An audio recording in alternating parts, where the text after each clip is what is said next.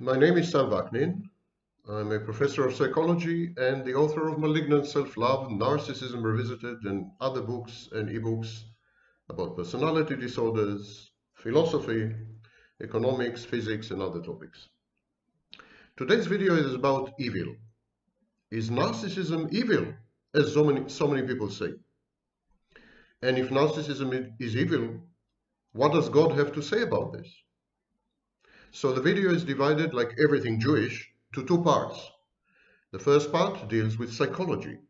What motivates people to be evil and to act evil, to be malevolent and malicious?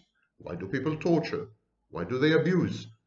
Why don't people intervene when they witness other people torturing and abusing, like in the case of George Floyd?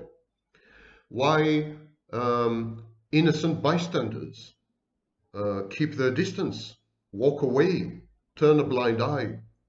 And of course, why the perpetrators do what they do. So this is the first part of the video. You don't have to watch the entire thing, you know. You can pick and choose. You can watch the first half and then ignore the second half, or watch the second half and ignore the first half. And shockingly, you can ignore me completely and not watch anything, which would narcissistically injure me and reduce me to tears. Something, believe me, you don't want to see. So, the second half of the video will deal with theological and philosophical questions. Why doesn't God prevent evil? What's the relationship, the intimate relationship between God and evil? Is evil an instrument of God? Etc., etc. All these age-old questions, I'm going to give them a new spin, which some of you may find interesting, others probably shocking, and hopefully both. So, without further ado, let's start. There are several types of evil. I think there are three groups of evil behaviors. There's goal-oriented evil, pleasure-seeking evil, and indifferent or off-handed evil. Goal-oriented evil, we all know about. This is the kind of evil that is exercised and perpetrated by psychopaths. They want sex, they want power, they want money, they want access, they want contacts, they want something. And if they don't get what they want, or if there are any human obstacles on the way, they become malevolent, defiant, malicious. But this is goal-oriented. They don't derive pleasure from being evil. It's simply they have to be evil to obtain what they want. And then there's the pleasure-seeking or sadistic evil. That's a kind of evil that is perpetrated in order to cause the perpetrator pleasure. The perpetrator enjoys inflicting pain on others. And finally, there's the indifferent, off-handed evil. And that's the evil typical of narcissists. That is the evil that is a byproduct of other activities, other choices and decisions, other behavior patterns. The narcissist is just who he is. He is not about to change. He is proud of who he is. He thinks he is superior. He thinks he is the next stage in evolution. So he's just who he is. And he is rigid. His personality is rigid and immutable. But in the process of being a narcissist, in the process of behaving as narcissists do, narcissists inflict a lot of pain and hurt on everyone around them, their ostensibly nearest and dearest, their so-called intimate partners. But this pain, this evil that they perpetrate, is absolutely not intentional. It's not deliberate. And it doesn't cause the narcissist any pleasure. Or, on the other hand, it doesn't cause the narcissist any remorse, any regret, shame, or guilt. The evil that narcissists perpetrate is just there. It happens to happen. But before we go there, let's ask the question, why are we fascinated by evil? What attracts us to evildoers? Why do we watch horror movies? Joker. Why do we find evil and the people who commit evil irresistible as far as voyeurism?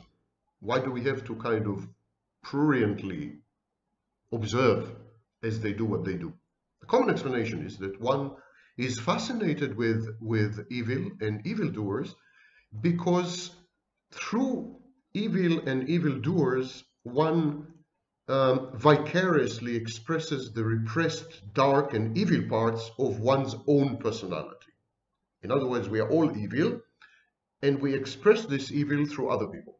Evildoers, according to this theory, represent the shadow, netherlands of our selves, and so they constitute our antisocial alter egos. Being drawn to wickedness is an act of rebellion against social strictures and mores, and the crippling bondage that is modern life. It is a mock synthesis of Dr. Jekyll with our own Mr. Hyde. It is a cathartic exorcism of our inner demons. Yet, even a cursory examination of this account reveals that it is flawed, it is wrong. Far from being taken as familiar, though suppressed element of our psyche, evil to us is mysterious.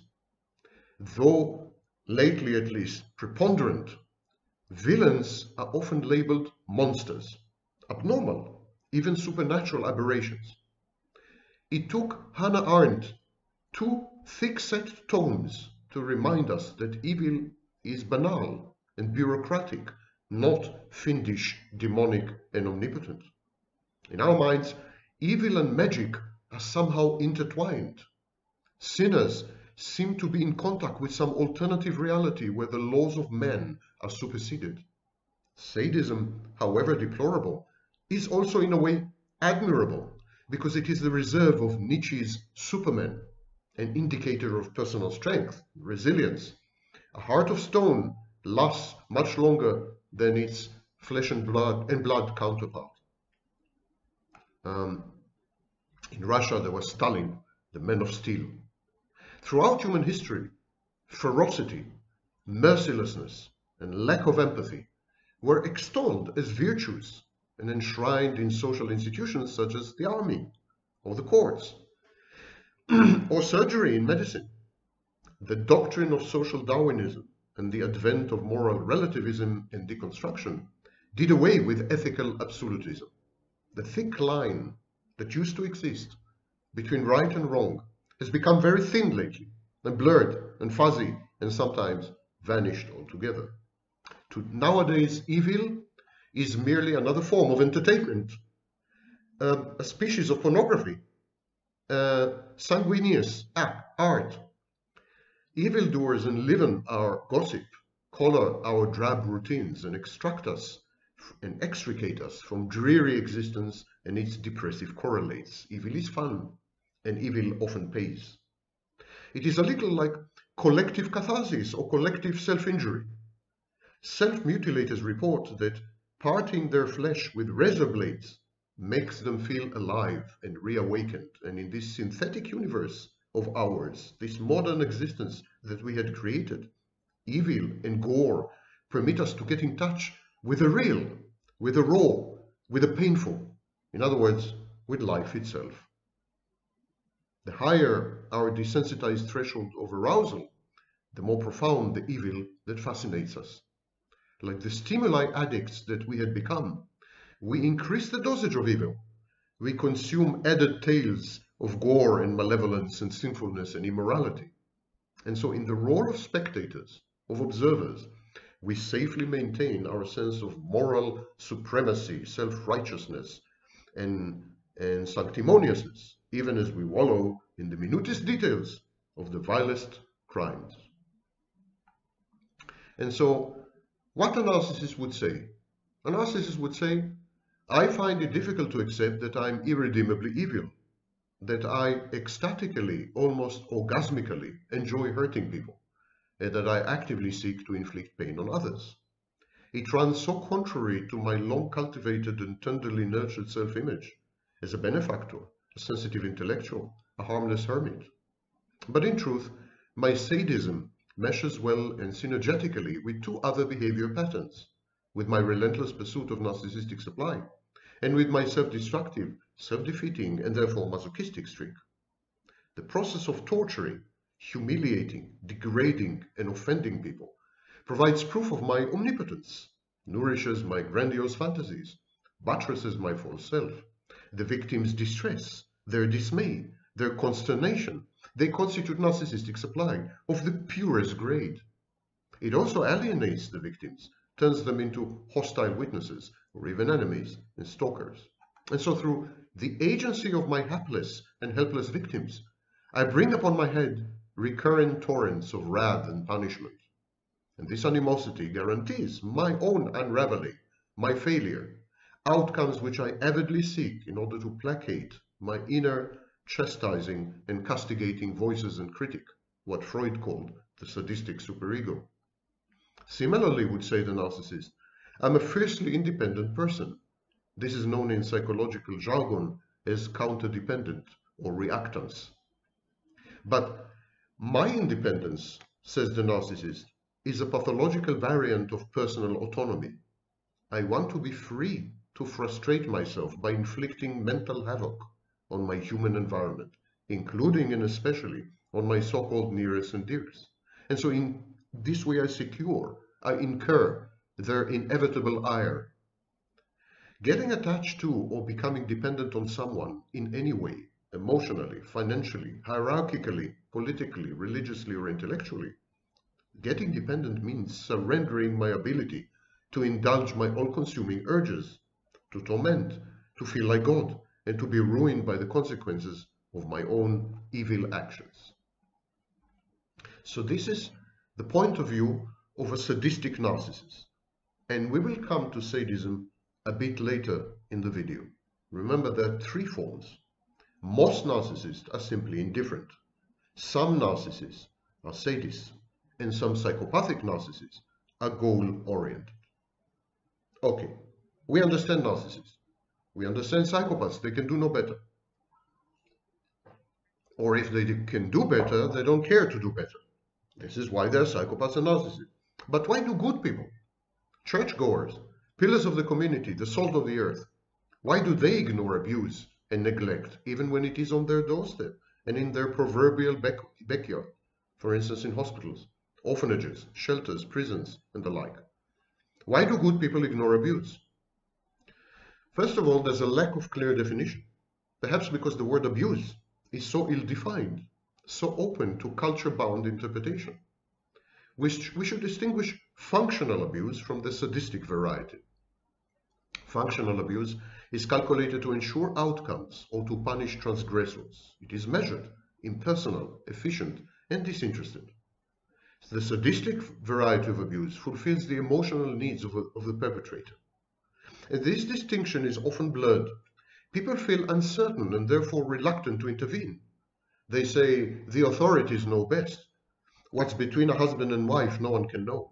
They lie to themselves. Number two, avoiding the unpleasant.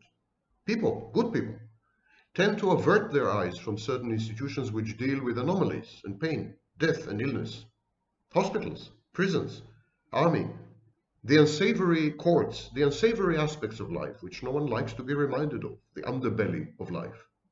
Like poor relatives, these institutions and events inside them are ignored, they're shunned. And then there's the issue of common guilt. Good people, even good people, abuse other people habitually. Abuse is a predominant form of interaction between people. Abusive conduct is so widespread that no one is exempt. Ours is a narcissistic, and therefore, by definition, an abusive civilization.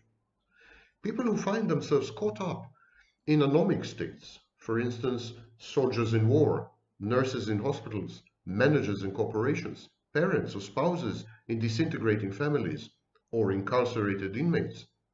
These people tend to feel helpless and alienated. They experience a partial or total loss of control.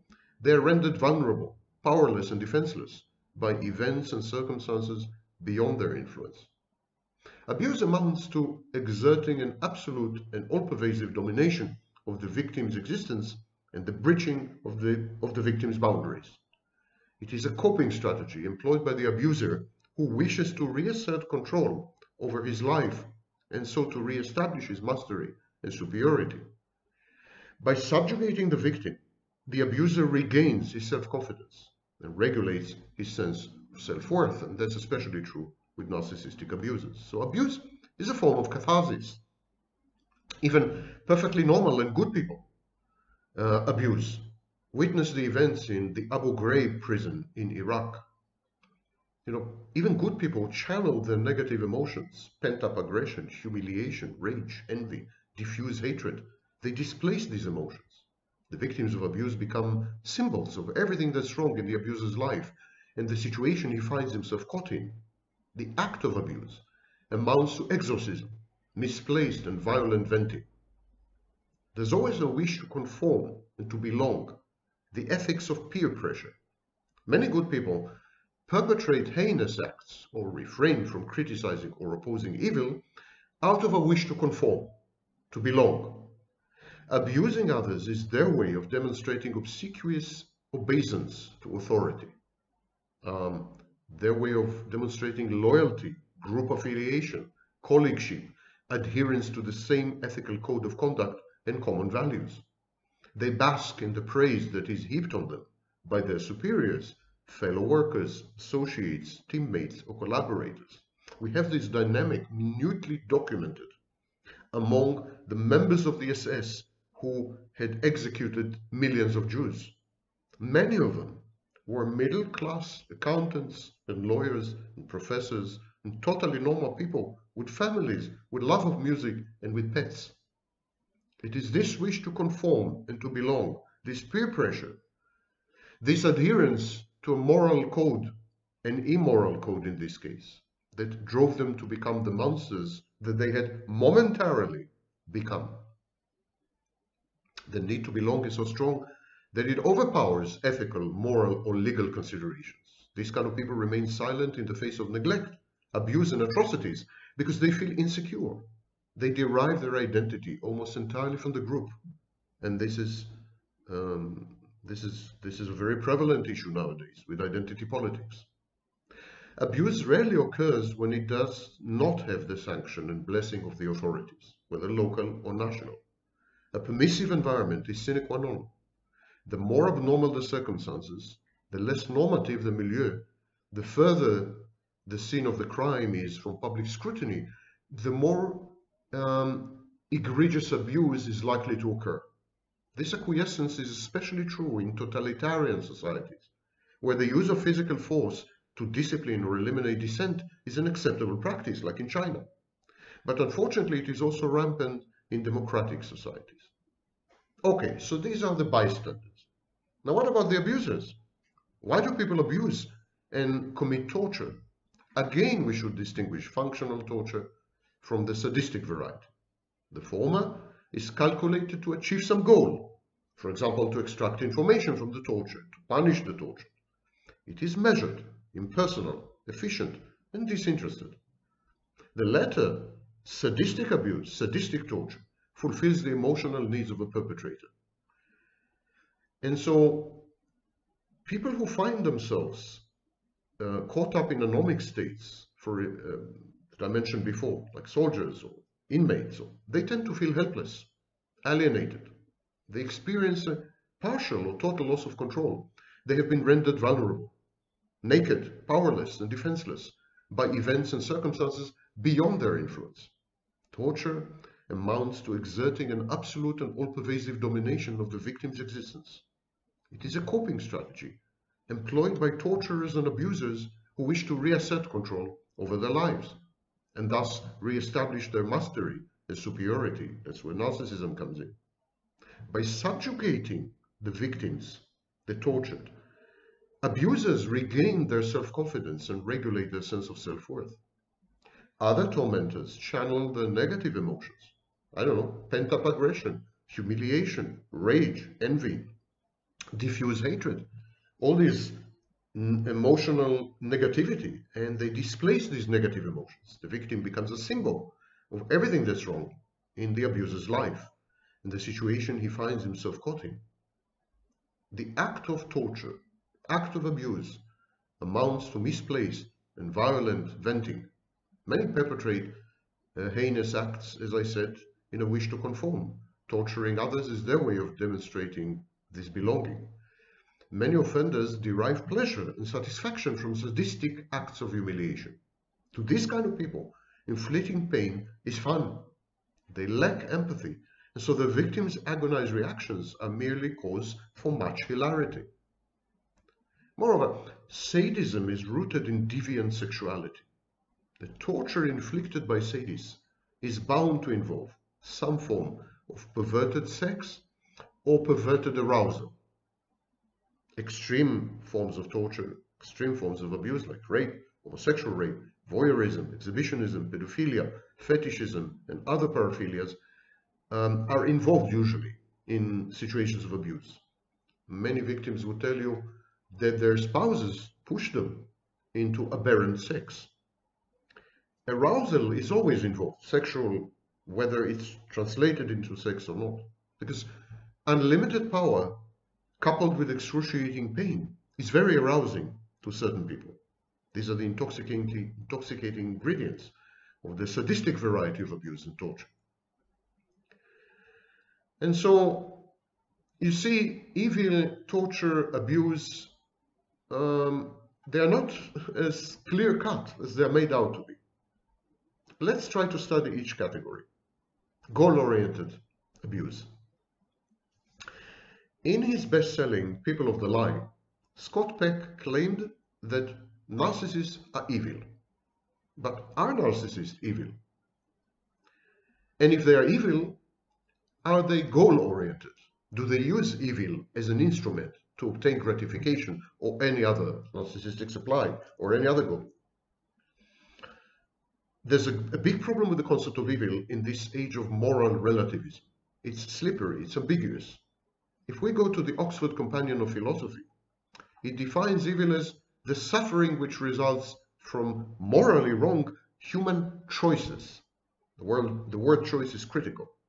God gave humanity the choice between right and wrong, so say believers. And so it's a choice. To qualify as an evil person, a evil moral agent or evil immoral agent, you must meet some criteria, some requirements. First of all, that this evildoer can and does consciously choose between the morally right and the morally wrong, and constantly and consistently prefers the morally wrong. And second thing is that he acts on his choice, regardless of the consequences to himself and to others. And so it seems clear that evil must be premeditated. Francis Hutcheson and Joseph Butler argued that evil is a byproduct of the pursuit of one's interest or cause at the expense of other people's interests or causes. But this ignores the critical element of conscious choice among equally efficacious alternatives. Moreover, people often pursue evil even when it jeopardizes their well-being and obstructs their interests. Sadomasochists even relish this orgy of mutually assured destruction. So again, it's not completely true. Again, the element of choice, the element of self-interest are in doubt. Humans are much more complicated than simple rules. Take narcissists, for example. Narcissists satisfy the above-mentioned two conditions only partly. The evil that narcissists perpetrate is utilitarian. They're evil only when being malevolent secures a certain outcome. And in this sense, most narcissists are very similar to psychopaths. Sometimes narcissists consciously choose the morally wrong, but not invariably so.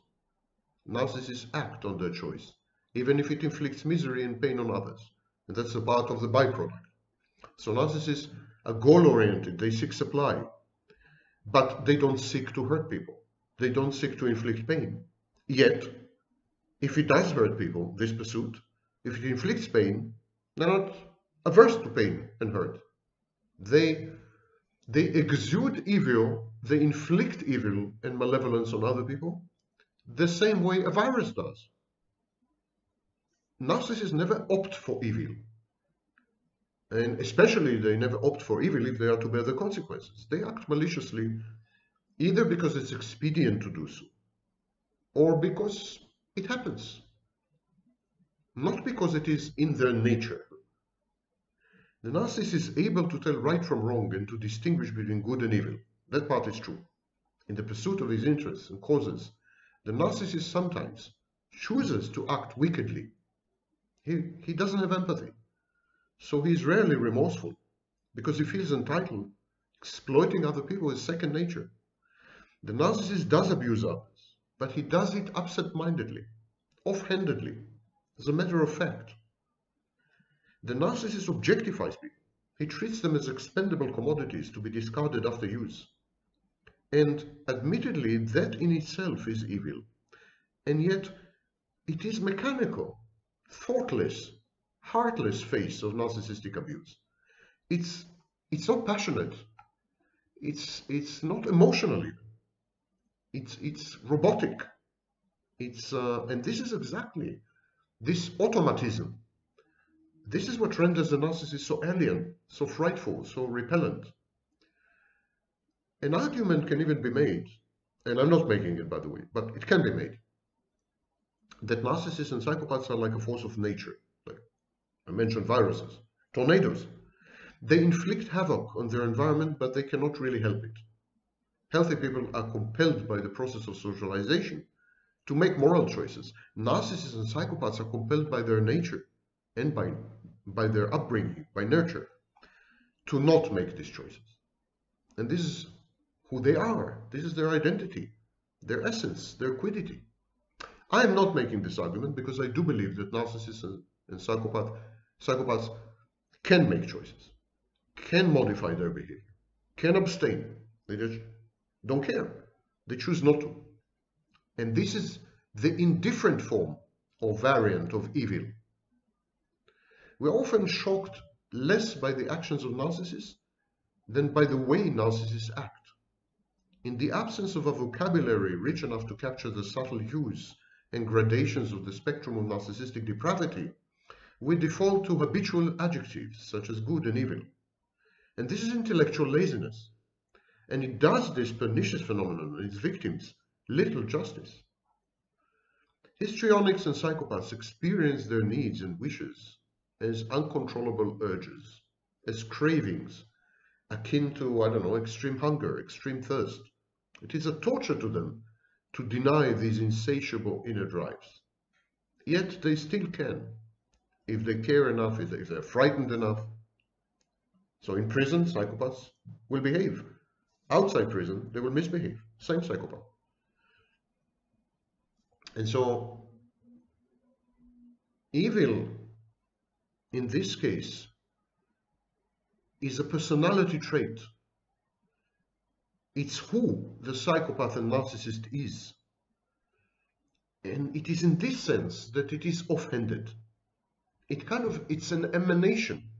It's an exudation. It's the equivalent in the body of perspiring, sweating. It's like sweat. It's an excretion. Narcissists and psychopaths excrete evil the same way other people excrete empathy. Though perfectly able to control their impulses and delay gratification, histrionics and psychopaths choose not to do so for two reasons. First of all, pathological narcissism is a diagnostic clinical dimension of all cluster B personality disorders. And so histrionics and psychopaths place a higher value and weight on their needs compared to the needs of others. They come first. Only they come. Second reason is that they lack empathy. And they don't really grasp the hurt and pain that they are causing. Even when they do grasp it, they don't care. And even when they do care, which is rare, they believe that they have a right to gratify their desires and fulfill their wishes, no matter the cost to others. Histrionics may feel guilty. Borderlines may feel guilty and ego-dystonic. They may feel bad about themselves, about their actions, they may feel ashamed, but it doesn't prevent them from misbehaving. So when a histrionic or a borderline feels the need for male attention and admiration, she will seek it, without dedicating a single thought to the pain and hurt she may be inflicting on her nearest and dearest, on her male targets. And the psychopath wishes to secure money or power or sex, he will go for it to any ruthless length and embark on any number of unconscionable and callous acts until he feels sated and gratified.